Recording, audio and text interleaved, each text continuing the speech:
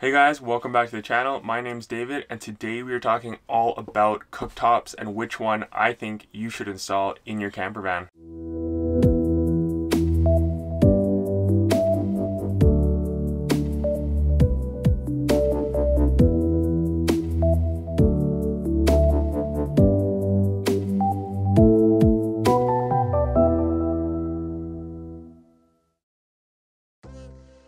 There are a few different choices when it comes to how to cook in your camper van or RV if you're building one out. The first is going to be a propane cooktop, which is what we went with. Another option is to get a portable camping stove, the same kind of camping stove that you would bring tent camping. The next type is an induction cooktop, which run completely off electricity and can be very expensive and a high power consumer. So you're gonna need a lot of battery power if you wanna go with an induction cooktop. Me and Kaylee decided to go with a propane cooktop for a few reasons. It can be a little more complicated to install, but you don't require as much power, which is very expensive. It is slightly more complicated to install and to use, but it is very efficient and we never have to worry about running out of power. The cooktop that we decided to go with is made by Ramblewood, and they make both natural gas and liquid propane cooktops. Me and Kaylee, first of all, turn off our propane whenever we are not using the cooktop. Secondly, we always make sure that we have ventilation when we're cooking. So we usually open the window that is located on the side of our van and also turn on our max air roof vent to make sure that air is constantly being circulated. The model number for our cooktop, just so you know exactly which one it is GC2-37P. This one, made by Ramblewood, doesn't actually require an electrical connection. It actually ignites off a battery, just a 1.5 volt battery located underneath. That's easy to access and also easy to change out if it ever dies. Ours hasn't actually yet. We've been running this thing for about a year and a half. It's performed awesome and it's super easy to ignite. The cooktop also comes with a safety device with a thermocouple and flame out failure detection trigger mechanism. It also has an auto shut off gas supply. So if anything ever goes wrong, the stove will automatically shut itself off. It's obviously stainless steel too, which makes it super easy to clean, and it's very efficient. We installed a 10-pound propane tank and we haven't even had to refill it yet. We've been using this thing like every weekend for the last year and a half and it is extremely efficient. I don't even have to worry about running out, and if we do, it's easy to just take into a gas station and get the propane refilled. So when it comes to installing a stovetop, you want to make sure that the propane tank is as close as possible to the cooktop so you don't have to run a long length of hose. I think it's a good idea because if you're always shutting your propane off after using your stove, it does tend to dissipate after time, and every time you want to go use the stove again, you turn on your propane tank and it takes a little while for the gas to circulate through the hose to the stove. The hardest and most time-consuming part of installing your cooktop is going to be making your vented propane cabinet. So you want to make sure that your cabinet is vented on the bottom because propane is heavier than air and it will sink to the bottom. So if there is a leak or your propane tank fails, the propane will escape and sink out of the bottom of the cabinet and outside of the van. When I first installed this cooktop, I put a 20-pound propane tank cabinet in the back of our van underneath the bed, but that was really hard to access, and since we want to turn off the propane every time we use the cooktop, that required me to go outside around the van, open the back doors, crawl underneath the bed, turn the propane on, use the cooktop, and then go back out and turn it off. Huge pain in the ass to access. So I ended up purchasing a 10-pound tank and installing it underneath our sink. So now it's really easy to access and turn on and off when we need to. Let me show you the cabinet. This is underneath our sink. We have our garbage right here, our block that covers the sink, of course.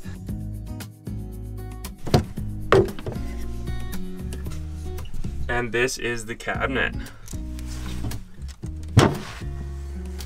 And there is the tank right there.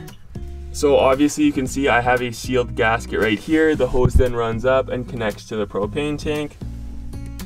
So this setup has worked really well. It's very easy to access. You can also see that I have sealed the outside. You don't have to worry about any gas leaking out. It is also magnetized closed, and this has never opened. So the magnets are very strong on this door.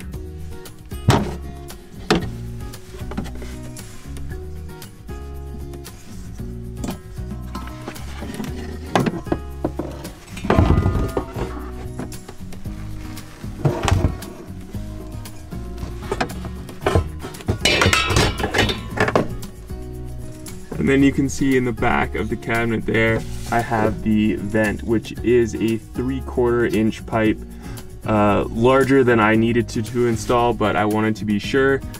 It is also sealed with a sealant around the outside, and that goes straight out to the bottom of the van. The most important reason that you need a vented cabinet is because when you're changing elevations, like driving into the mountains, your propane is going to expand inside the tank and it needs to be able to vent. So you need to have a large vent. I would recommend a 3/4 inch pipe out the bottom of your tank and going straight down outside your van. You saw the vented cabinet, and you can obviously see that my hose runs straight down and then underneath the cabinets and then up through the back behind these guys. And another reason why I really like this stove is because we were actually able to fit a lot of stuff underneath. So it doesn't take up that much room and it is super thin. Obviously you can see at the corner of this drawer, I did have to cut out a bit of a square, and that is so the propane pipe can actually fit down in the back. It was fairly easy to do, and it just makes so there is absolutely no rubbing on the hose in the back. Let me pop these drawers out and show you what's behind. All the drawers are out, and you can see that the hose runs up the back there and then right into the stove. Here, let me get a little more light. Yeah, like check out how thin this is. It is just like right there. There. So thin, barely takes up any space. This is my connection at the base here. You do need a special brass fitting underneath there, and I will link everything in the description below for you to check out. When you're installing this stove or any other propane stove, be sure to always use gas rated Teflon tape. That is the yellow tape that I have installed, and it is specifically designed for propane and gas. Also, get a spray bottle, fill it with some soap and water, and spray the connections, and check after you've made them and tighten them down. That way you'll be able to see any leaks that are coming out. Cutting out the countertop was very easy for this stove. It actually comes with a template that you can use, and all you have to do is lay it out and then mark it around and cut it out. The only regret that I have when it comes to installing this stove is I wish I would have installed it a little closer to this edge, just because the heat off the back comes up the back here and underneath, and sometimes since this is just a stick-on tile, this can warm up quite a bit. That is actually why we have this. So this is just basically a stainless steel stand that we put on the back there, and that helps reflect the heat. That 1.5 volt battery right there too, that comes with the stove.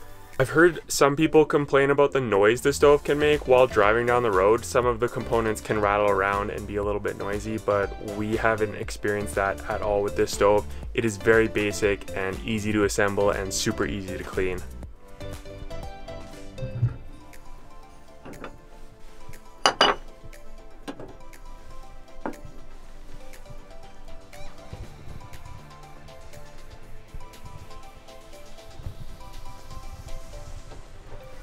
The knobs even come off easily, so you can get underneath them to clean them.